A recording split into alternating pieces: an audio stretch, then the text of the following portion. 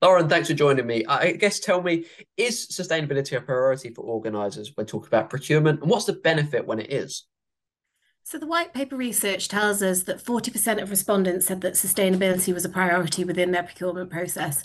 I personally don't think this is high at all. And considering that 94% of respondents said that sustainability will become a bigger part of their future decision making process, this suggests that more needs to be done. Often, when looking at rising costs, the first things to go is sustainability. However, something simple such as creating a robust procurement policy will help keep organisers on track, ensuring they are setting a standard for their supply chain and that all suppliers and budget holders must align to this.